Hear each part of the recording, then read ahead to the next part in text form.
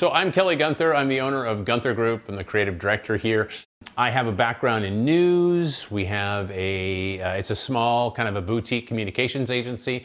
And I have been doing video and visual storytelling for, I guess, in college. It was 30 years ago in college that I actually got hired to do my first professional TV show. So we have gone through decades of changes, and in the video and audio and even still photo business, there are crazy changes going on right now. So on the advice of Chris Peterson, who is running the gimbal camera, say hello, Chris. Hello, hello. Here, we'll introduce you to Chris really quick, so I'll just throw myself in here and try to turn it around, and this gimbal's not working terribly well, so we're just gonna mess with this and bring it up. This is Chris. Chris is a client of mine. Howdy, howdy. Okay, so here we go. We'll turn it back around, hand it this way. Anyway, so what we're gonna do is, at one point, we're gonna talk to you a little bit about this gimbal, this Feiyu gimbal, but not today. Today we're talking about why we ended up with the GH4, the Panasonic GH4 camera, how it is an absolute workhorse for us, does just about everything we need. The focus of this is that the GH5 is about to come out, and for the first time, possibly ever, I pre-ordered the GH5, the GH5's XLR unit, and the GH5's got a new body grip that came out. So I ordered the whole kit and caboodle just because the GH4 has kicked so much ass for us, and it's been pretty amazing. So I wanted to, as a communications owner, as a creative director, and as a director of photography, I kind of wanted to talk a little bit about this and why we're doing it. I do a fair amount of international shoots, and what I had found is when I did adopt the DSLR, instead of having to fill out carnets, filling out these import-export documents and having to prove when I came into the country that it was mine, and then prove again when I left the country that it was mine, and coming up with serial numbers, and it was actually a big time suck, and it cost the client money because they had to pay me to prepare them, and they had to pay me to go down to the import-export place and deal with all these things. And so when the DSLRs came out, I was like, oh, I can just pretend that I'm a shutterbug. Doesn't matter. And from that, people will, people won't know that I'm coming in and doing business with these cameras that do this really beautiful job of business. So didn't adopt the C100, 300, 500, didn't want to go that direction. Certainly got hired by a number of clients to shoot with them, but every time I shot with them, I was like, I'm not really loving these cameras. But I finally decided to go the route of Panasonic, because I kind of felt like Panasonic was giving you more in terms of a camera company, in terms of feature sets, than any other major camera company out there. So I went to the GH4, and I am still using the GH4. I leave very shortly for a shoot in Asia, and I am bringing a couple of GH4s. I'm bringing this gimbal that Chris is holding. I'm bringing a bunch of really cool things for it, and I'm bringing some really nice glass. These cameras, these cameras here, the GH4 and everything else, these are disposable now. This glass is not disposable. So this is, you should be buying glass and spending money on glass. And you can use places like lensrentals.com and other ones to buy really nice glass, but I prefer to own it and have it. And I just think that makes a huge difference. And I know that, like with the Zeiss lenses, when I retire, I may sell off the Zeiss stuff and probably get very close to what I paid for it originally. I went to Duclos lenses. I guess in French it'd be Duclos, but I think they call it Duclos lenses. They're based in LA. Phenomenal guys. They declicked them. They made these amazing set of lenses for me, and I did that. And I've been almost unstoppable with the GH4s. 9 months ago, we had a meeting, and Chris comes in and he goes, "Look, I'm getting higher bid prices. I need a corporate identity video. I want it to be nice. I want the shallow depth of field. And then I also want to spin 2 TV commercials out of it." So I hear the word TV commercials and I'm thinking, well, we got to shoot this in log. Ideally, we need to shoot this in 10-bit, and then we'll color correct and shoot in 10-bit, and we'll just do the whole corporate identity video in that.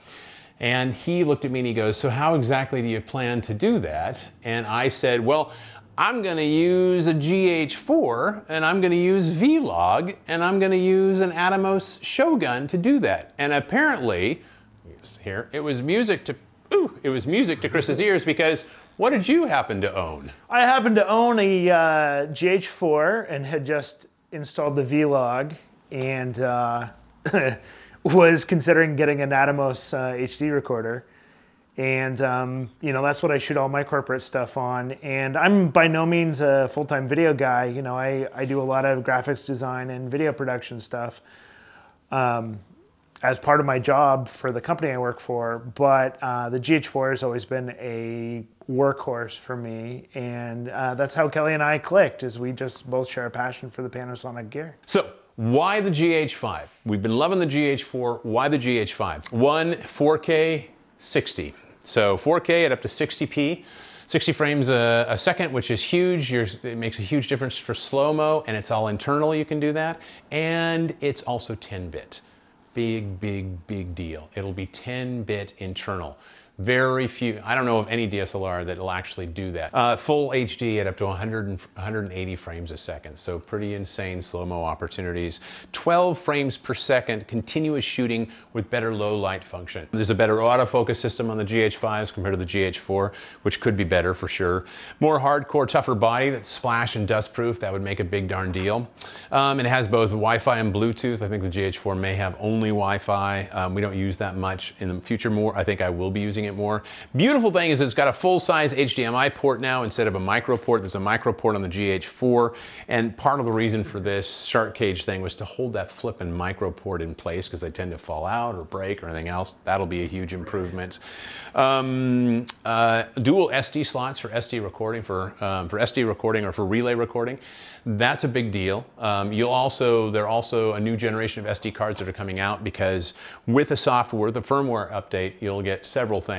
That 10-bit 422 internal recording will be going up to as much as 400 megabits a second internal, which is pretty amazing.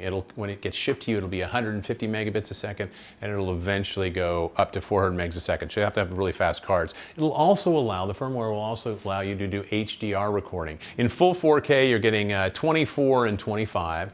In UHD, you're getting 23, 24, 25, 30, 50, and 60. Sensors jumping 4 megapixels in size, so it's going from roughly 16 to a little over 20. Huge, huge, huge.